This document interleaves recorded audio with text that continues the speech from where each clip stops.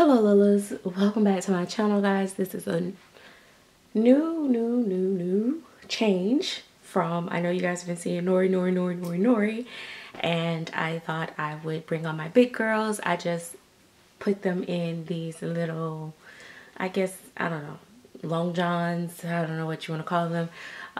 The funny thing is I originally got one made for Taraji, but I really was only trying to get it was supposed to be from here down just into like right here, just to cover the cloth part, because her cloth is white and I didn't want to keep, you know, touching it and then have like a dingy tinge to it or anything.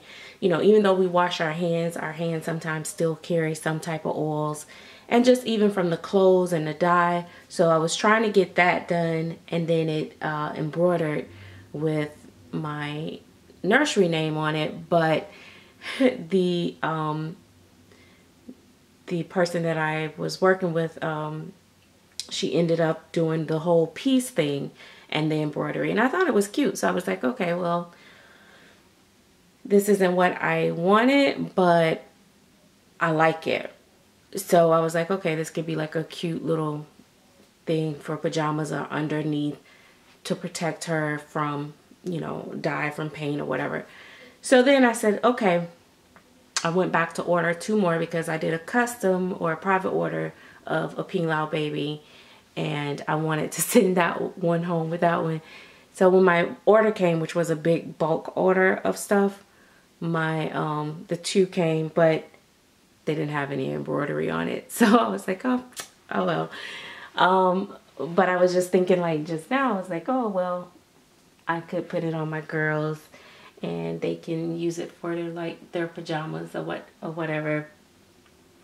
And so I think it's cute on them. So I really like it. It's a different material than the last one, and so I thought it was really cute. So it worked out. I'm one of those people, I pick, you know, I'm not like totally fussy, especially when it's someone that I've worked with numerous projects, and, you know, people are human. Sometimes the communication goes left or whatever, and so, you know, anyway. But yeah, so I thought I would show them. I don't show my toddlers as much, but I do love them and value them. Look at that little girl. Every time I think I could let this one go, I just can't. I can't let her go. I love Zora. And Piper over here, she had to get her little self in.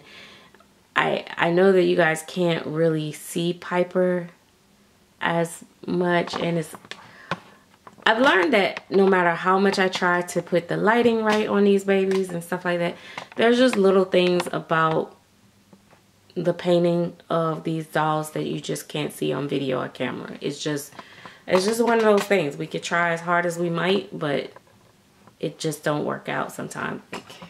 I got lights coming from all directions. Let me see, I'll open the window. Sometimes that take out the shadows a little bit, like the shadow that was on Zora's face is not necessarily there. I was gonna put their hair in a whole bunch of little ponytails, but I can't seem to change that either. I like it bushed out right now. So I'm really enjoying them. Zora has an open mouth, and so she can take a modified pacifier. I really love that about that sculpt, and that she could take the modified pacifier, because I really have fun with that sometimes. Just clip the nipple and go. I love when kids can do that, the vinyl. But did she just move? And like, you guys, let me see if I take her off. Take this off. Like, let me get at a good angle. Like, see, like, it makes such a difference, in my opinion, on how the sculpt look from the angle. Like, see, from there, I don't like it as much, but then, like, when I get to lower it down closer to, like, her face, you'll see she's so cute in the face. And they both have brown eyes, but Zora has darker brown eyes than Taraji. You probably can't see that on camera. Let me see. So yeah, you can't see that. I tried. Yeah. So anyway, and then this little one. Piper and Taraji actually have the same color eyes. Let me see. I'm holding the camera, guys, so I'm sorry if it shakes a lot or you guys get dizzy. Try to get the light over on her. Not focusing. Hang on, maybe.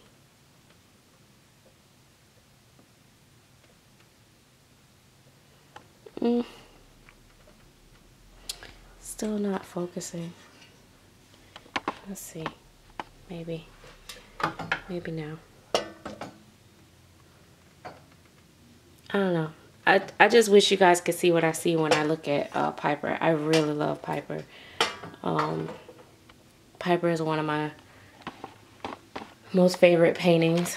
I know it sounds crazy to say that, like some of my babies, I love their painting more, and sometimes it's just weird things about them that I like. So don't mind me when I say that, because sometimes it's something so stupid or minute. I hate to say stupid, but it sometimes it's really stupid. Like it could be like, ooh, I like the way the belly button is. The whole rest of the baby could be just plain Jane, but oh, I love the belly button and it become my favorite baby. Like I'm very weird. Or ooh, I love the way the ears turned out. Oh, that's my favorite baby. Or the eyelids or something. It's just so crazy how it works. It really is. Zora, I was so proud, so proud, because I don't know what's been wrong with me lately, but when my babies come back from getting hair, sometimes I lose like completely the bond with them, and I was like so worried with Zora, because Zora was definitely a comfort baby for me. As big as she is definitely a comfort baby for me, and I was just like, oh my gosh, like what's gonna happen if she come back? And I don't like, it's not that I don't like the hair, I don't like the baby no more after it's rooted. Like it seemed like it changes. So I was like, what if, and all this, and I actually loved her more when she got her hair. So I was like so happy about that.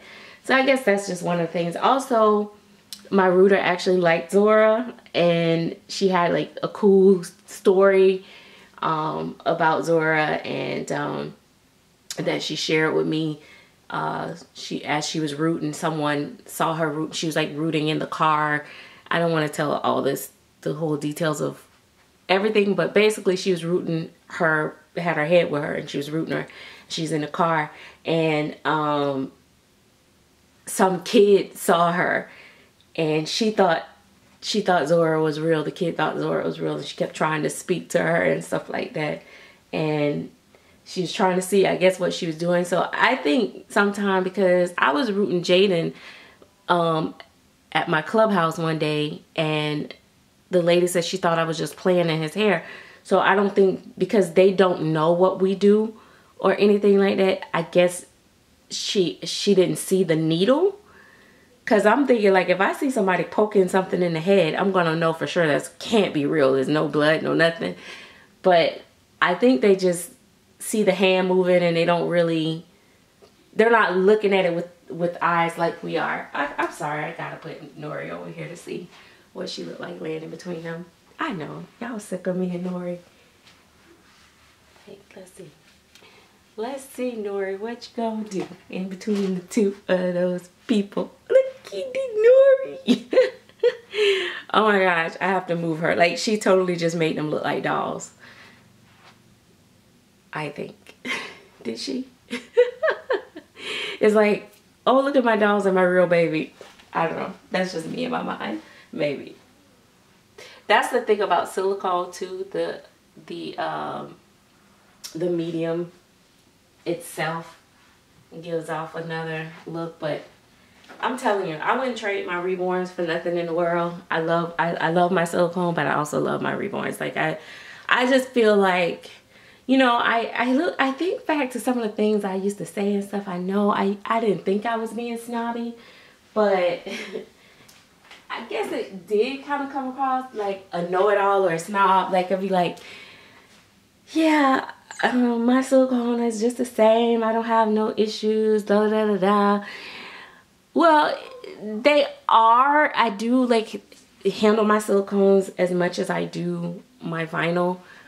But I do think subconsciously there's a bit of relief and ease when I handle my vinyl babies versus, you know, like subconsciously I am being a little overprotective of my silicone without me even putting an effort, I think, if that makes sense. Like I think I'm being the same, but in the back of my mind I know, okay, this baby is soft, I can't put it on this, I can't do that. And with the vinyl babies, it's like, oh girl, let me get you dressed, let me put you over here. It's like easy going, like a smooth flow. So I know a lot of people are starting to replace out, you know, people are saying I'm not painting vinyl no more. I can only say I'm not painting vinyl to sell as much right now until I actually start one day rooting vinyl myself. But I will always paint vinyl for myself. So I don't, you know, and I'm kind of sad a little bit that a lot of artists are switching over, because that means that it's going to be less and less, you know, reborns out here. But, you know, I can understand people are being market scared, and, you know, so they're just gravitating towards the silicone. The silicone is going to be the new thing, which means it's kind of good for collectors because the prices is going to stabilize. So all those ones that's way, way up there, I don't think they're going to be able to get those top, high prices anymore, because it's going to be so much competition out here and so much, you know, I mean, keep in mind now, it's 1 million people painting vinyl, so don't get too excited. So set your little pants down on the calm for a minute. Because if you think about it, how many reborn artists it is out here, or people that call themselves reborn artists, or whatever the case may be, painters out here. And think about how many it is, and then think about the ones that's at top tier that's getting $7,000 for a reborn. It's still not that many, and they're still able to get that amount. So I think the ones that have something unique and truly special, or already have a name for themselves, I think they're gonna still grab those prices, unfortunately. I think, but for some of the newcomers, it's gonna be a little bit more, you know, some of us baby boomers, is that what we are? Silly boomers. We're gonna, it's gonna have to be like a good level playing field. So yeah, it's gonna get interesting here over time, but you know, I'm here for the ride. See what happens. You know, you just can't put all your money in, you know, one bank account, or what do you call it? All your balls in one basket, or however it go, whatever they say. Just in case you be one of the ones that don't really, you know, float to the top. Well, wait a minute. If you float to the top, I mean, dead. Okay, just forget it. I'm not good at the analogies today for some reason, because y'all know what I'm talking about, right? Y'all get it. Okay, good.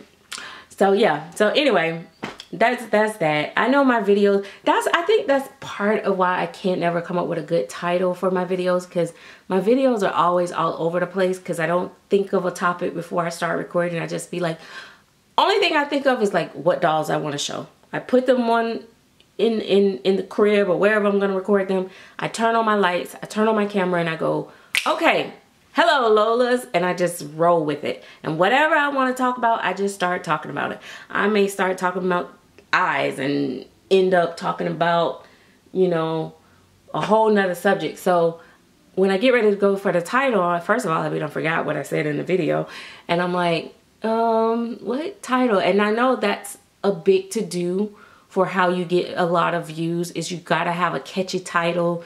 You know, a lot of titles that I've seen are like very clickbait-ish. Like, I'm like, it's not even that deep. The video wasn't even that great. I thought this was gonna be a deep topic, and I'm just like, yeah. So now I just save those type videos for later to look at later on my leisure, because no need to run to those, right? Because you know that the title is just kind of like just to draw you in to listen.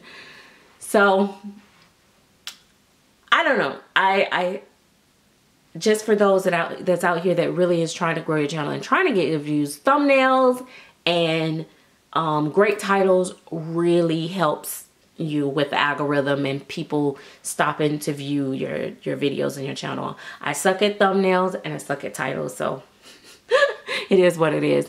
But you never know what you're gonna get when you start listening to my videos. That's just how I've always been across the years. And before I go, again, I am just in this mood where I just want to thank everybody for always supporting me, always supporting my channel. Those that have bought my work, I really appreciate you guys. Definitely, you guys have definitely helped me keep moving forward in my process of learning and growing and exploring. Also, you know, I want to say too, some of the people that have like some of my older dolls and maybe looking at my work now and saying, oh, she's really grown, this, that, and other. Sometimes some of my older work is my favorite work too. So it's not necessarily that your baby is necessarily outdated, but also I think it's a classic, and I also think that it's amazing when I think of some of my customers that have bought from me when I was selling my dolls for like $75 or $150.